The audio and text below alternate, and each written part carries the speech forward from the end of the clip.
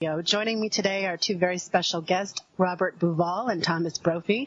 Robert is the originator of the Orion Mystery, the Orion Theory, published in 1994. He introduced the world to a highly original, now internationally famous star correlation theory about the Giza Pyramids in Egypt, and sent a huge shockwave of controversy throughout the scientific community, which we still feel the effects of today.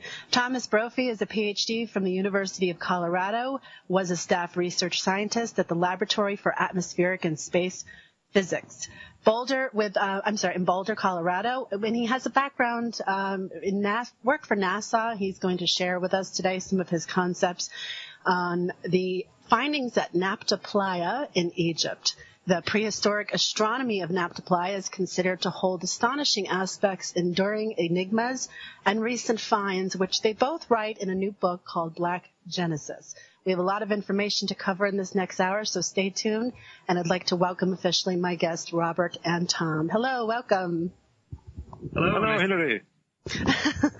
So I have questions for both of you, but I'd like your opinions on some of the topics we're going to be sharing today. And so we're going to begin, Robert, with you. And I know that you have a very wonderful explanation of this hard physical evidence of an Egyptian civilization that predates Egypt. So why don't you just begin by telling us what it is that the Black Genesis book that that's coming out is really all about? Well, Black Genesis, which Tom Brophy and I have written over the last year and a half, has a very long background. I'll be as brief as possible. It involves the Eastern Sahara, or as we prefer to call it, the Egyptian Sahara, where in the last 30 years have been discovered various sites. One of them particularly, which Tom is more into that, is the Nabta Playa site, which is about 100 kilometers west of Abu Simbel, in the extreme south of Egypt. And the other sites, which we'll be talking about in the course of this hour, are in the extreme southwest of Egypt, in a place called Gilf Kibir and Jebel Uwaynat. Now, the evidence that has emerged over the last 30 years, and which Tom and I have compiled and interpreted, is that there existed for thousands of years, before the pharaonic civilization, a culture, a prehistoric culture that had settled in the Sahara, in the Egyptian Sahara, and has left its fingerprints all over the place, but particularly in Nabta Playa. And what has emerged from this investigation is that they practiced certain sciences, such as astronomy and the moving of large blocks, the sort of rudimentary architecture, and certain ideologies that are evident at Nabta Playa, that confirms to us, and now has become rather general with most Egyptologists and anthropologists, that these people are the precursors of the Egyptian civilization, or perhaps even the pre-ancient Egyptians themselves.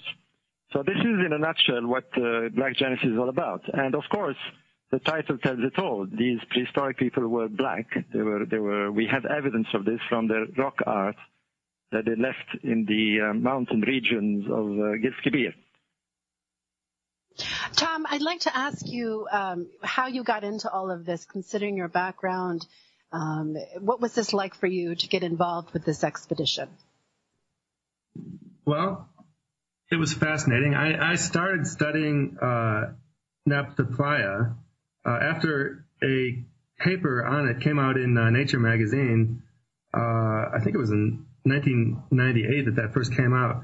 And I had started looking into archaeoastronomy of Egypt. In Egypt, one of the first things I did was, when I had some time to do a research project, was to test Robert's Orion Correlation Theory of the Great Pyramids, because my PhD research I did some related dynamical modeling, computer modeling of the way stars move. So that's how I got started studying archaeoastronomy, actually. And then this Nabta Playa site came up, and there was a reason why I was looking in that region anyway. And the data that was in that Nature article was very sketchy, and it was only very partially explained in that article. So there was much left to be explained as to what was really going on at that site. So I just started modeling it and approaching it as a puzzle as to what sort of astronomy the people were looking at there. And the studies just sort of went on from there. It turned out there was a lot to do still, because there were some problems with the initial data, and so. Okay. I'm sorry. Go ahead. You're breaking up on this end. Okay. And so anyhow, I ended up taking more data, going on site to take GPS measurements and satellite imagery measurements, and even more recently, I got my colleague who is still at Jet Propulsion Laboratory to help with studies of ground penetrating radar. So anyhow, we just continued measuring the site and interpreting it, and it all came together along with all this other cultural evidence from the desert region that Robert was talking about, that we put together in this book, Black Genesis. Robert, why do you think there's such an ongoing fascination with these ancient cultures and the stars? Yeah, before I answer this question, Hillary, let me just add a bit to what Tom said. The broker, in a sense, that brought us together is John West. I'm sure you know John. He contacted me in the early 2000s, telling me about Tom. And Tom and I eventually met in San Diego. I think it was 2003 or 4, Tom, wasn't it? I can't remember. And yeah, this led us to realize that the research that Tom had done, the extensive astronomical research he had done, coupled with the various lines of research that I had done on ancient Egypt, would perfectly match and bring us together for a full-scale investigation on this lost culture. And finally, what happened is that in 2007, two friends of mine discovered inscriptions in this remote region of the southwest of Egypt, in Jebel Waynat. Now, let me just give a picture of the area. From the Nile at Abu Simbel, if you go due west, you will reach Jebel Waynat after 700 kilometers. It's really very, very far away, and even today it's quite an expedition to go with four-wheel drives, let alone in ancient Egyptian times. And Egyptologists were absolutely adamant that the pharaohs, or nobody in fact, had gone to these regions prior to modern times, prior to the invention of the vehicle. So they were stuck on this position until two explorers that I know, Mark Borda and Mahmoud Marai, an Egyptian, went to this remote place, to Waynat, and lo and behold, they discovered pharaonic inscriptions dating from the Old Kingdom, which proved once and for all that the pharaohs went there. Now, what's very interesting is that the pharaohs seem to have gone to the place where their ancestors had originated, a sort of meet the ancestors type of place. And so I called Tom and I said, listen, we've got to go there. And one thing led to another, and we actually did mount an expedition in April 2008, and we went there. Perhaps we'll tell you a bit more about it during the interview, but it was quite a trip. And it allowed Tom and I to discuss a lot of the material that we had piled up through the years during this expedition, because we had long nights and plenty of time to do that. And that is the genesis, if you like, of Black Genesis. Robert, let me ask you another question. What was the other question? That's okay. Let me ask you another question before we continue on with my first question. I'm curious if this culture infiltrated ancient Egypt through what some call the Nubian queen or the 18th dynasty queens. When they came in, there's some question that maybe there was some Nubian connections. Do you feel that this culture may have in fact been connected in this way? Okay, I'll take this one, Tom. Let me give you some dates here, because the culture we're talking about probably came down into the Egyptian Sahara, which, by the way, was extremely fertile in prehistoric times. That's why they went there. And we think around perhaps 10,000, 12,000 BC. And they lingered there and eventually settled in Nabta Playa, where there is this famous ceremonial astronomical site, around perhaps 6,000 or 7,000 BC. And when the Sahara began to get super arid and humans could not live there anymore, which was around 4,000 BC, give or take a few hundred years, it is obvious that these people went to the Nile Valley, which was only 100 kilometers further east. And they came in there. God knows what they found. We're not quite sure what was there. They probably were hunter-gatherers and some people living in the valley. And they imported not only their cargo of knowledge, but they imported their genetic origin, which was black Africans. And I have no doubt in my mind that the Nubians that eventually are recorded in history, like you mentioned, certainly the 18th dynasty and so forth. And today, as a matter of fact, there's a lot of black Nubians that live in the area, are descendants from this prehistoric culture. So that's the broad picture.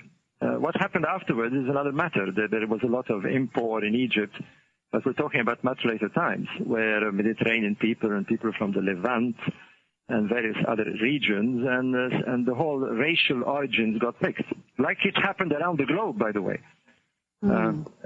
I'd like to say this, and then I'll hand over to Tom. It is a matter of fact, not a matter of theory, that we all have our origins in Central Africa, in East Africa to be more precise. We started all there, and we are all from that racial origins. We are, if you like, blacks turned white, if one has to put it this way. We all have that origin. This is now a fact. I mean, it's well documented in genetic studies and cultural studies and anthropological studies.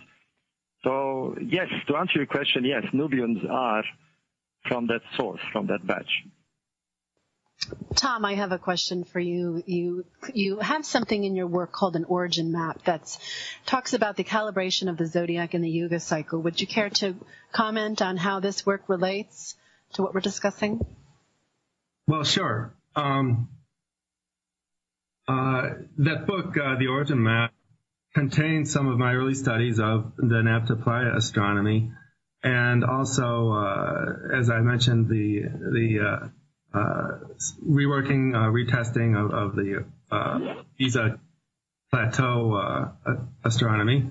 And I found what I think is suggestions of a tracking of the Yuga, what's known as the Yuga cycle, which is the ancient Indian name for the precession cycle, and also associated with the cycle of cultural development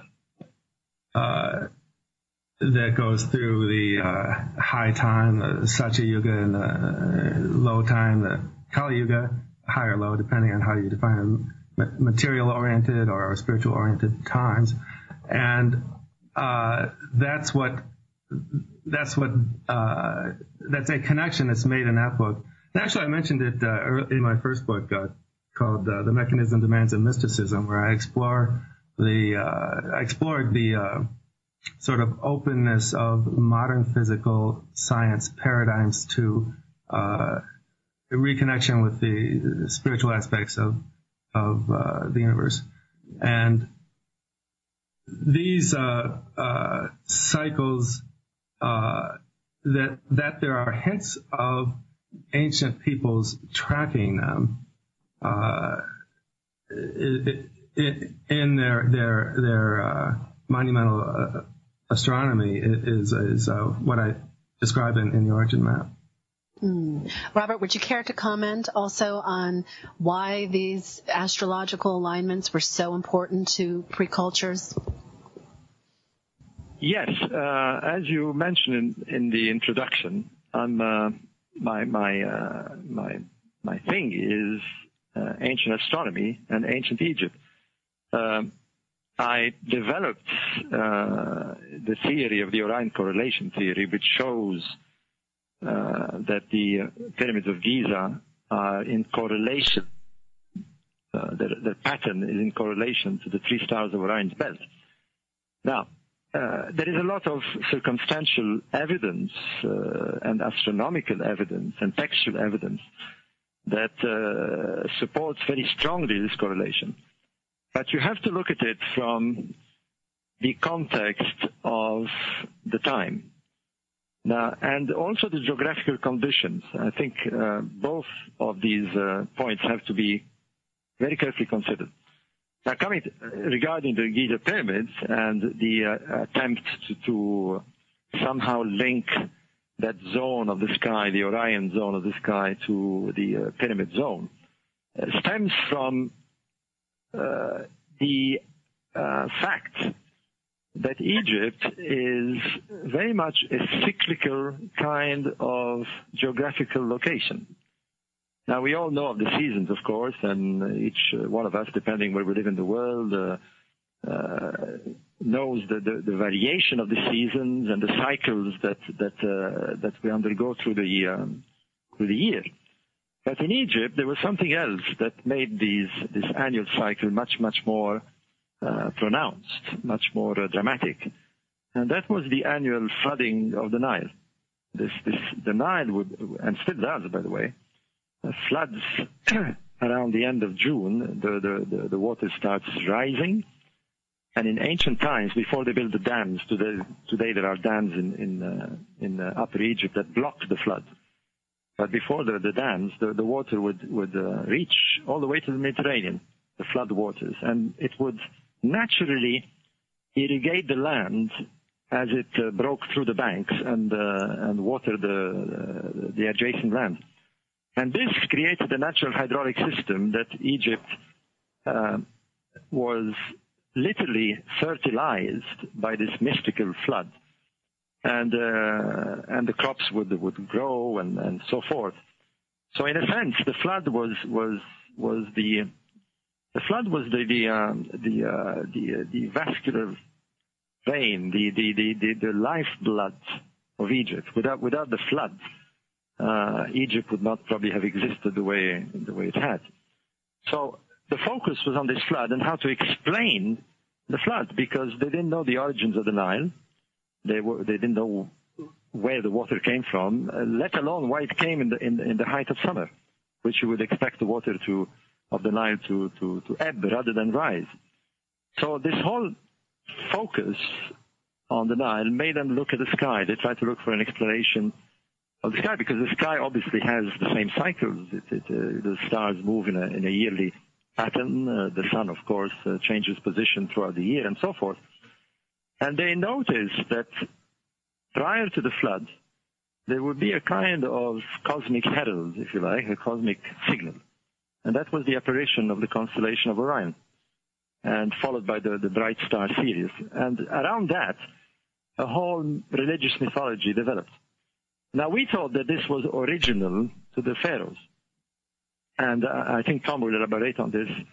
The surprise has come when naphtha was discovered in the 1970s, and later when it was studied from an astronomical point of view in the late 1990s. The surprise came when the astronomy of naphtha, which is thousands of years before the pyramids, contained the very same astronomical alignments. The site has alignments to Orion's belt, to Sirius, and suddenly we became extremely aware that it wasn't the Egyptians or it wasn't the pharaohs that we thought had originated all this. It came from these prehistoric people.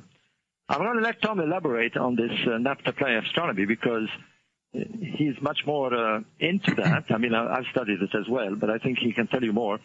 But it is that specific point that raised the alarm. There is something before the pharaohs, and that something is at Naphtha. Go ahead, Tom.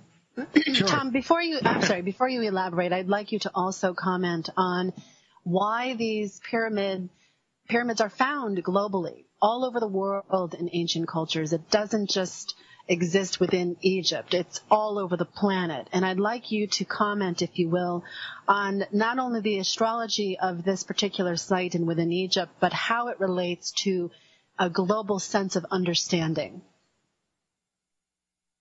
Well, for one thing, Robert Schoch did a book about the globe, about pyramids around the globe, which is interesting. And there is clearly we find ancient pyramids around the globe. So we can take two tracks of explaining that. Perhaps they were developed. These type of monumental architecture was developed independently because it reflects something in nature that is sort of independently discoverable, like all science is. Or perhaps there was relations, travel, a global culture of some sort. Either one of those two. Do you feel that there was some kind of catastrophe? I know we're kind of moving off my original question was, but do you feel that there was some kind of global, the biblical flood or some kind of global catastrophe that caused, some kind of,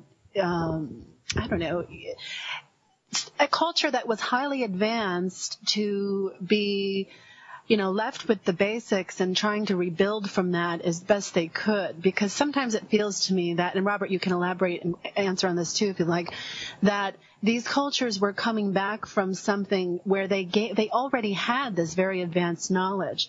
And Robert, in your books, you touch on the concept of Atlantis and this global-like place of, higher understandings and already advanced technology and understandings. Tom, do you feel that this was the case, that there was some kind of global shift or change or catastrophe, lots of theories on it, I know, that caused this to happen and they were kind of rebuilding their coordinates, so to speak, with the sky? Well, in Black Genesis, actually, we do touch on that. In Black Genesis, we sort of have a dual approach. We make firm this connection of around, in time-wise, the pre-dynastic period, 3500 BC and earlier, to the North African Saharan desert, which was then not desert but was temperate climate, including Naphtha. And then we also review and make some new points about the what Robert has called in his previous books the first time in Egypt, in ancient Egypt, which was much earlier, around 11,000 BC. And now we know from climatology that there was around that time major global climate change and major sea level rise of, I forget, many tens of meters or more. So we do know there was physical climate change, and this Yuga cycle, it turns out, also had independently a sort of inflection point or moving through the high time at that same time. So we kind of, in this new book, we kind of start making all the connections through time, going back further in time towards that first time. Robert, you care to comment? Yeah. What I'd like to say, and I always say this when I'm asked a question like this, is that there is no reason at all why a high culture did not pre-exist our historical view of human civilization. I remember a phrase that a very prominent astronomer once told me, Professor Archie Roy in Glasgow University. He said there were Einsteins and Newtons and geniuses, 10,000 years ago, 50,000 years ago. There's no reason at all why geniuses such as these great scientists that we know in our times did not exist in those days. The only difference, I think, that seems to be the case is that they perhaps didn't have the science and the technology we have, and therefore they developed in a very different way. They searched inwardly rather than outwardly. And they might have developed an extremely high knowledge, a sort of gnosis, I would say, a kind of great wisdom, of which we have lost. And to me, it's always been the case where I feel that there is a lost wisdom, a lost knowledge that clearly, even when we look at historical Egypt, such as the pyramids, for example, screams at you. Not just the mystery of the place, but the technology that they use. So, I wouldn't put it out of the question that there was some high culture floating about which we haven't detected. And here we are, at least finding its first fingerprints, if it existed. I mean, Nabta Playa, and correct me if I'm wrong, Tom, I think we both feel the same, is the fingerprints of a culture that was long regarded as primitive, and with the evidence that we're unmasking, they were a long way from being primitive. In fact, they seem to have been far more sophisticated than the early Egyptians. They practiced a very sophisticated astronomy. They seem to have tracked one of the most difficult things to do in astronomy, which is tracking the precession of the equinox, the moving of stars over a long period of time, and in a very, very difficult geographical condition. I mean, if you go to Nabta Playa, you will realize that it's not the easiest place to do this sort of stuff, moving stones. And so I think that what Tom and I have found in a very physical way is literally the fingerprints, the footprints, the legacy of that sophisticated culture that we see in Nabta Playa. Yeah, I'd like to sort of fill in 2 points around that, if I could. Yeah, go ahead. You were mentioning before the Old Kingdom use of the reappearance of Sirius every year, the bright star Sirius, to herald the flooding of the Nile, very important in ancient Egypt. And the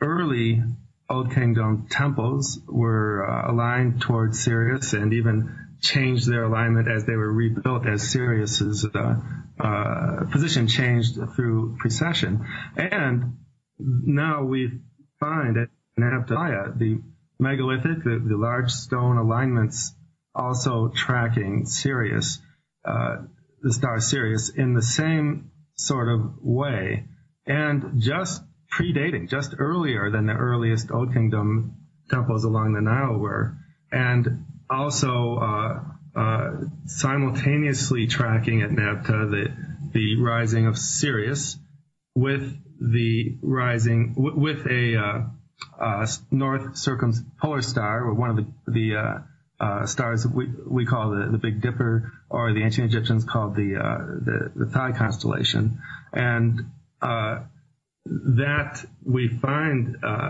repeated at Nabta just centuries before and leading up to the time when Nabta suddenly became hyper-arid, extreme desert like it is now, and the people clearly, the culture clearly, and probably actually the people moved from there to the Nile and began the Egyptian civilization. Then, if we take even further back in time, what we find at Nabta, there's something very interesting and something still mysterious there,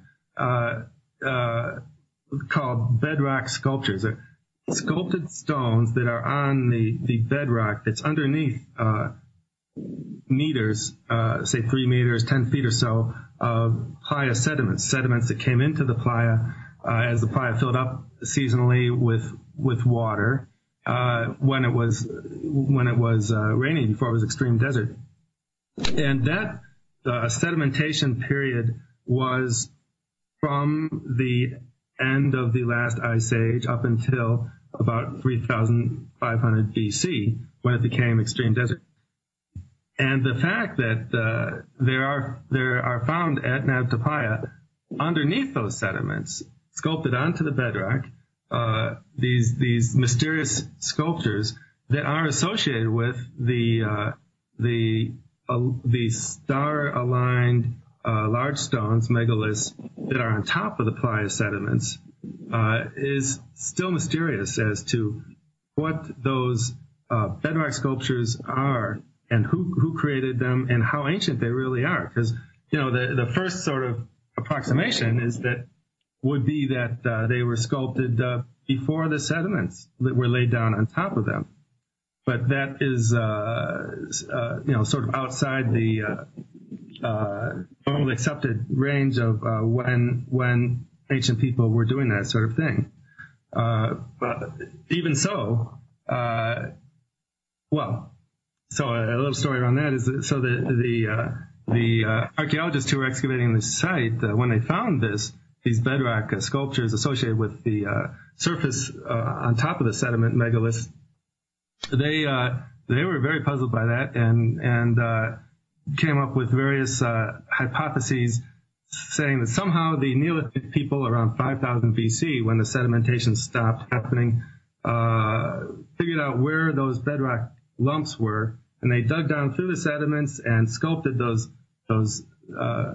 lumps of bedrock, and then filled the sediments back in, and then put the arrangement of megaliths on top of the sediments. It was sort of convoluted reasoning to keep it within the accepted range of when Neolithic people were doing that sort of thing. More recently, even those scholars have accepted that it's likely that was not what happened, but those bedrock sculptures are more ancient, and their association with the surface sculptures was maintained through time over the millennium, and so this is a remaining mystery that we're just starting to make the connections to at Nabta that brings or takes this mysterious culture that was the precursor to ancient Egyptian civilization even further back in time. I want to ask a question, and I'd like both of you to comment briefly on this. Now, I'm going to go back a little bit to our previous discussion of the 18th dynasty queens and their Nubian connection. And I know that it's common knowledge that knowledge was passed down from mother to daughter. It was more of a matriarchal system. And I'd like to know both of your personal insights or opinions on why you think we switched from a matriarchal society to more of a patriarchal society. Robert, let's start with you. Whoops. Well, it is true that certainly the ancient Egyptians, the historical period throughout the ancient Egypt, placed women, and particularly women divinities, in a very prominent position. We have many, many ancient Egyptian goddesses, or rather, I would like to see them as principle of the divine feminine. I think that's a better way of looking at them. But we have goddesses, of course, like Isis, who became a universal goddess. The cult of Isis was not just practiced in Egypt for 3,000 years, but eventually it was exported in the Roman Empire and stretched all the way to Europe. We find temples of Isis all the way to England. The cult of Hathor, the cult of the sky goddess Nut, and a variety of others. One of the great goddesses of Egypt was also the goddess Seshat, who was responsible for the alignment, astronomical alignment of monuments, and the keeping the annals of royalty and so forth. So there is no question at all that the ancient Egyptians placed women and women divinity, or the concept of women divinity, at a very, very high position. Now, why did it change? I think we have to look elsewhere. The change stems from from the biblical events. You know, there's no question that the Old Testament presents us with a patriarchal society, led by men that make law and decide and communicate indeed with the divinity. So I think that's where the change occurred, and perhaps I should say that one of the reasons Egypt is very attractive to women in particular. I conduct tours in Egypt, as you know, Hillary, and many women do come, mainly because they feel that somehow they are connecting again with aspects of human civilization that has been lost, and they feel very comfortable there. I mean, they suddenly feel in a very feminine environment. They see themselves reconnecting to like you could say, a matriarchal society where women were very dominant, were very free. What I was saying is that more than 3,000 years ago, Egypt was ruled by a woman pharaoh, Hatshepsut, and 2,000 years ago, a little bit more than that, was Cleopatra. This has not occurred in Western Europe till much later, and indeed in some Western countries we still do not have women rulers. Now, Robert, I have to cut you off here for a second, because Hatshepsut is a very personal interest of mine, and I'm curious if you feel that her story has been misunderstood. Do you feel that she was perhaps trying to bring back that connection that was perhaps lost before her?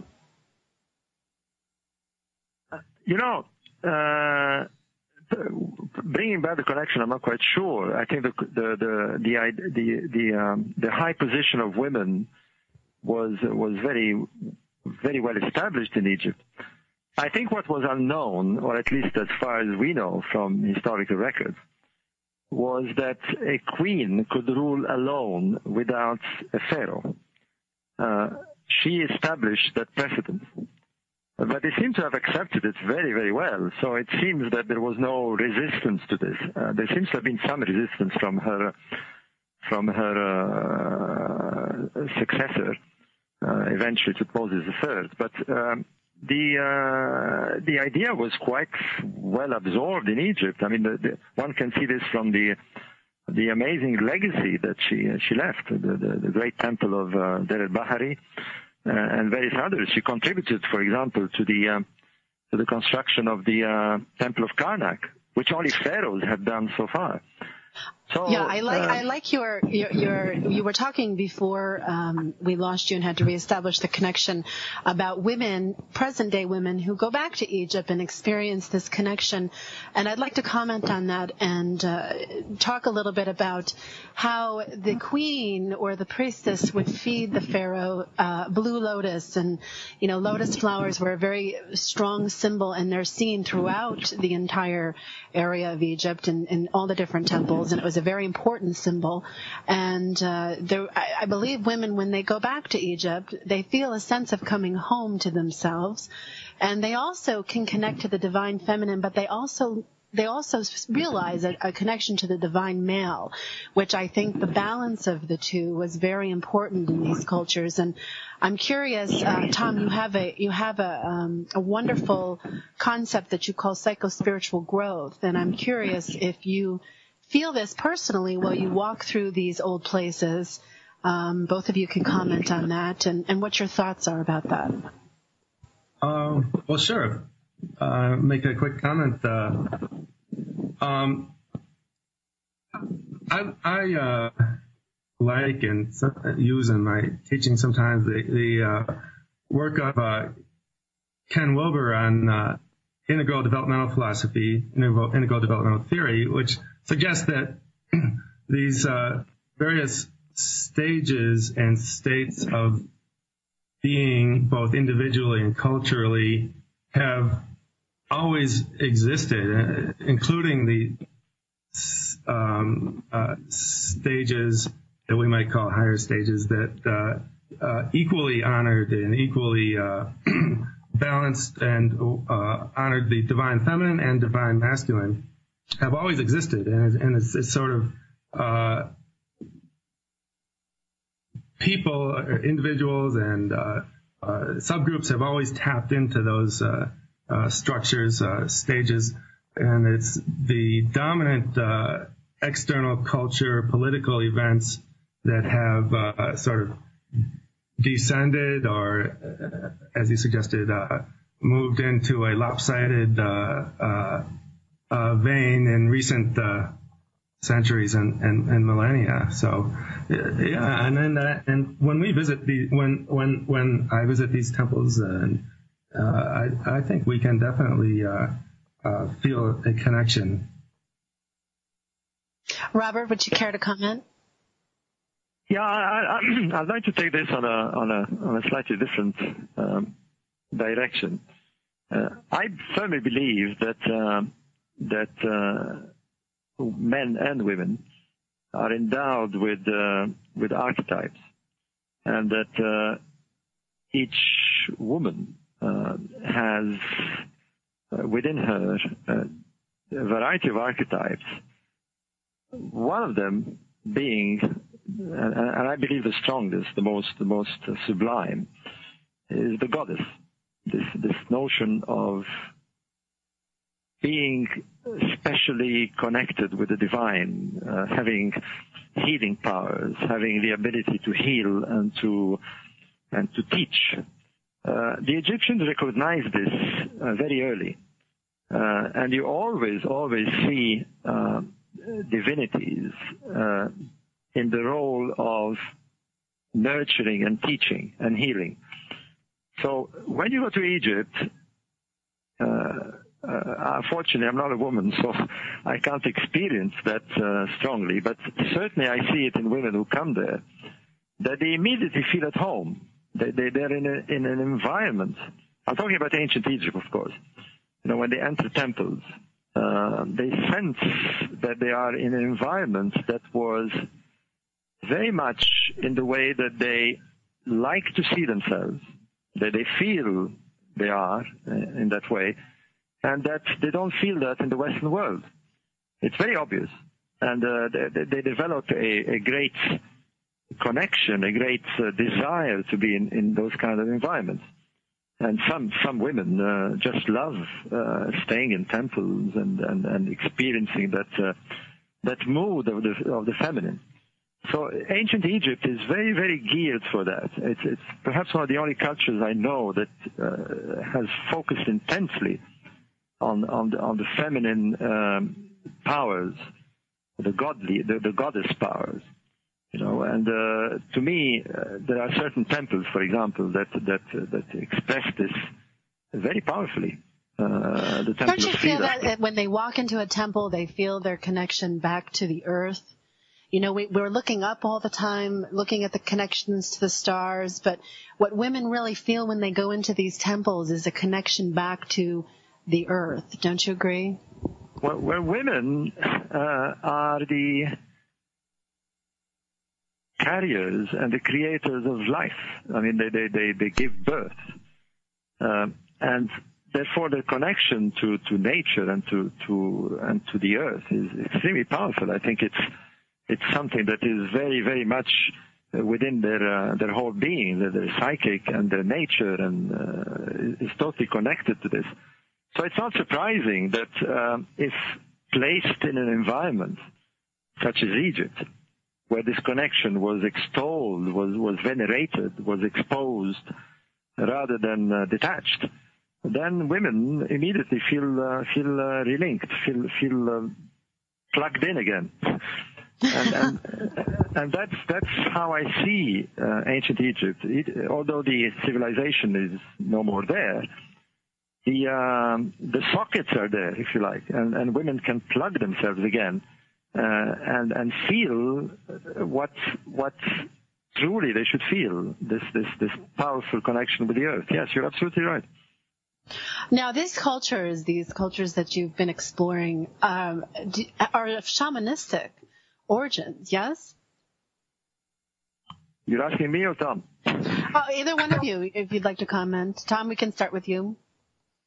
Well, sure. I think we could say that. Actually, in the book Black Genesis, we mention, and we describe visiting in the deep desert, Gebel Awanat and Kabir regions, the ancient cave art, rock art sites, and some of them clearly have what appear like shamanic imagery. In fact, one of them I started calling the Cave of the Shamans because it had such clear imagery, shamanic ritual-like imagery.